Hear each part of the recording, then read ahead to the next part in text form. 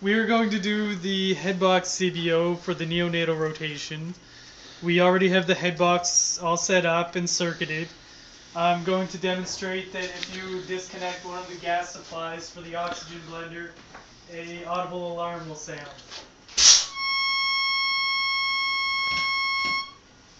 The alarm means that the FiO2 that is set on the blender is not guaranteed because one of the gas supplies is disconnected.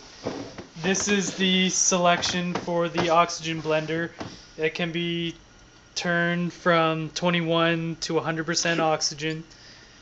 The oxygen then comes out one of these flow meters. The flow meter here has whole numbers for the flows in liters per minute, and the one on this side has flows in partial numbers in liters per minute, so 0.2, 0.4, 0.6 liters per minute. The oxygen flow comes out the flow meter here and down into the heated humidifier through this adapter, and then goes through the humidifier out into the circuit, and the circuit goes into the head box. The circuit has a proximal temperature probe and a distal temperature probe, and it also has the heated wire power source connected.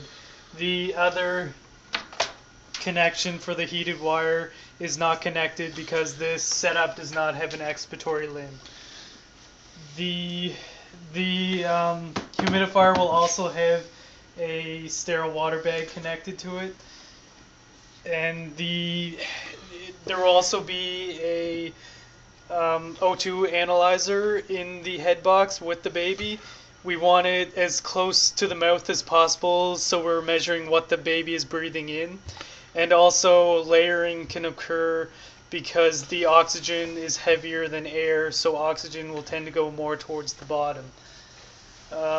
Also, you want to make sure when you're sizing the head box that this is not too tight around the baby's neck. So this one would be too tight. This little seal here can be cut to the size that you want.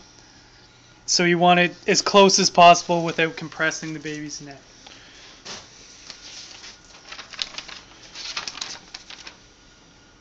Okay, so indications for the head box include need for O2 therapy with consistent FiO2, and the big one for the head box is pneumothorax. So the head box can provide 100% oxygen, which will enhance the washing out of the air inside the pleural space. Cons for this device include prolonged exposure to high FiO2 that causes oxygen toxicity, which babies are very sensitive to. That's really the only contraindication.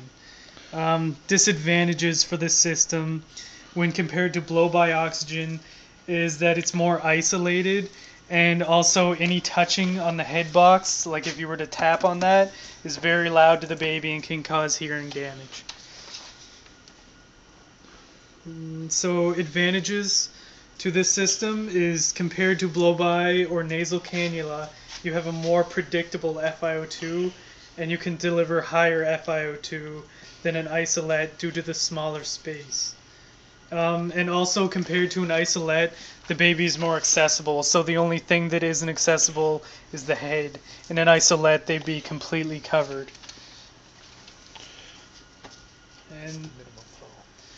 And the big thing we want to watch for is that we have the flow at least at 7 liters per minute, and that ensures that the exhaled air is washed out of the head box. We don't want the baby rebreathing that gas, the CO2 that they breathe out. Also, the maximum flow that we want to set on this is 15 liters per minute.